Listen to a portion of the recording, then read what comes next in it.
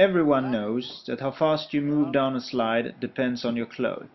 On a rainy day, rain trousers can give you a very fast ride down a wet slide, whereas other clothes may get stuck when they are wet.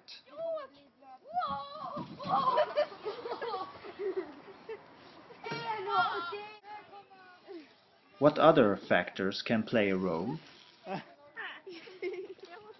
As a first investigation of friction, two groups of 11-year-olds were asked to bring 3 different types of clothes and compare them on a slide, while a fellow student measured the time and filmed the motion. They also performed experiments where blocks on an inclined shelf plane were used to model persons in a slide. The 4 blocks were covered in different materials, which would come down first. Then you can try to see what happens when you put 1 block on the slide and slowly lift the end of the plane until the block starts sliding. Using the ruler, we can measure how high we need to lift the end to make the block slide.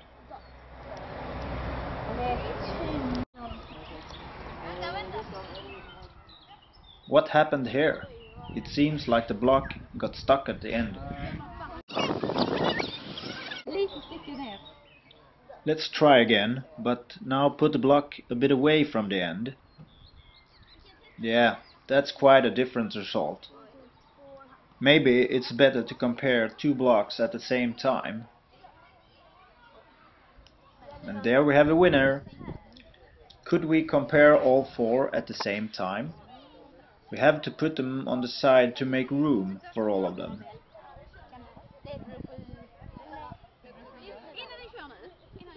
And then we also must take away the little straw from the plane.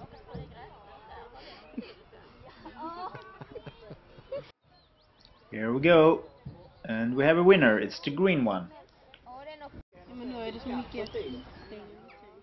There is a little extra piece of the green polyester. We could put that on one of the others, but we need something to make it stay. Ebba's hair tie will do the job. See how they slide together down the plane? What happens if we lift the plane a bit slower? They came down simultaneously.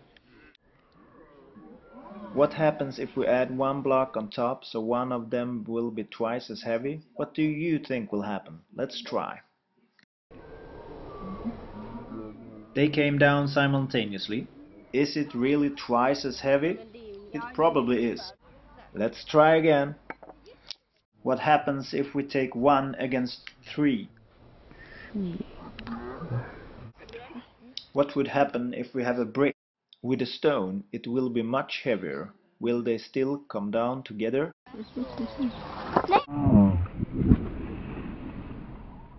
Let's take a closer look. They do come down simultaneously. Isn't that surprising?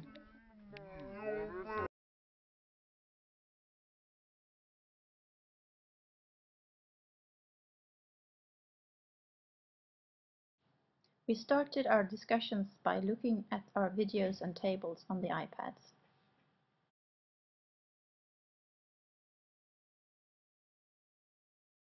Du blir inte blöt då, så då stannar du utanför så glider du bara. So what did we learn? It's complicated. The combination of the materials' surfaces play a role.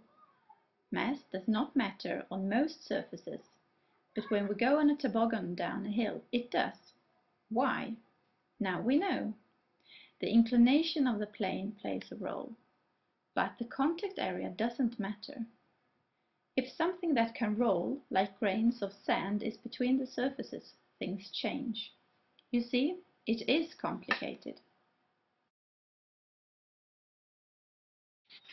Read the paper for more examples and discussions.